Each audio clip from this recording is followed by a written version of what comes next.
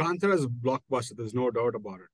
But there's also a lot of criticism that the movie has faced, especially between the love track between you and Rishabh, the character where you're an educated girl in the film, whereas he races buffaloes, and your love track. I mean, I understand the love track; it can happen between any people, but then do you see it as regressive or something that could instigate others to into eve teasing and things of that sort? The character was written that way.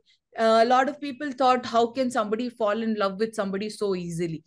Just because it's not very easily. They've for 25 years they've been together. They've seen each other in the village. It's a very small village. So they've constantly, everything happens around the village and everybody knows. So even this love story is not a very hidden love story. Everybody knows because it's a small village, right?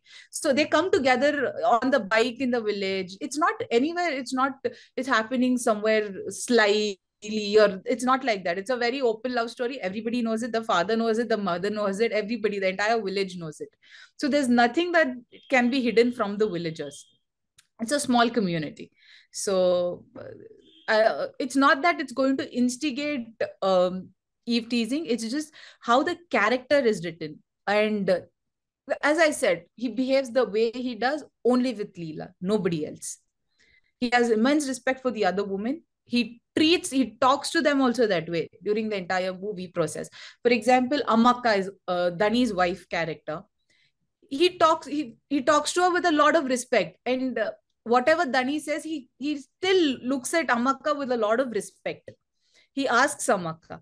So he doesn't look at anybody else the way he does, only because that's the way he knows how to show love to her. That's it. Sapthami, folk art is part of traditional communities, and Kantara shows that quite powerfully. But do you also think the film has or encourages superstition? No, there's no superstition as such. Because, for example, whatever we've shown, the culture and everything, I've seen it personally, and I've seen it with my own eyes happen in front of me.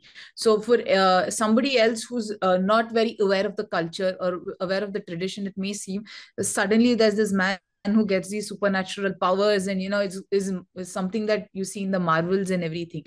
It may seem like that, and there were a lot of people on the set who did not have any belief regarding this, but we saw we saw this supernatural power. We saw the strength of the culture and whatever happens with our own eyes. And when something happens in front of you, you can't look away from it and say this is not what it is. You have to believe. Your system believes it. Your body, your soul tends to believe it.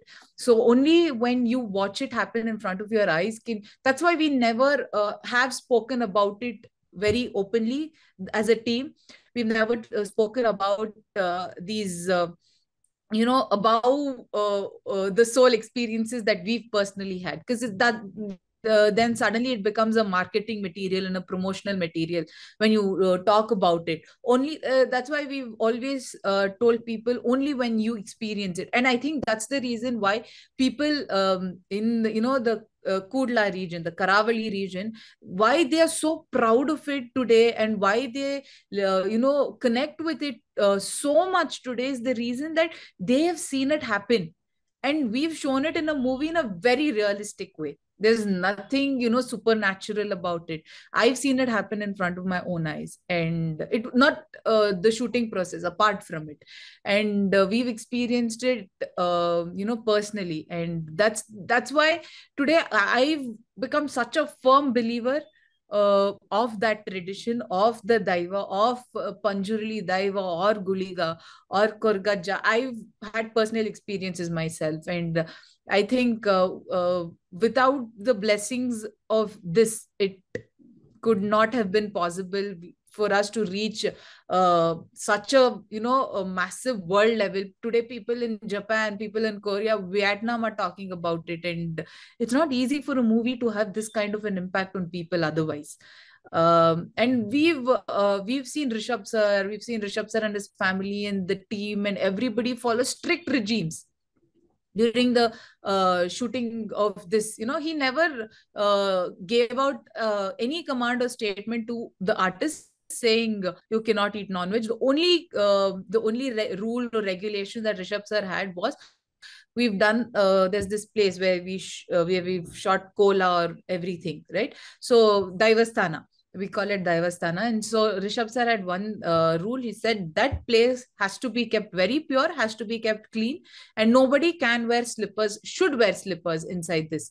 So that's the rule he had. But everybody willingly, they themselves, whenever this shooting was happening, they stopped eating non-vegetarian. But on the set, not just during the kola, but on the set, non-veg was never allowed. It was only when we went outside that the production cooked non-veg. But inside the set, whenever we shot inside the set, non-veg was never allowed, and we never cooked non-veg during that. So I think somebody believing something so firmly, when it's just that you believe something very firmly, very strongly, and the belief comes, It is there, and cannot it get gives it. you that power. Yes. Subscribe to the Federal's YouTube page for more interesting updates.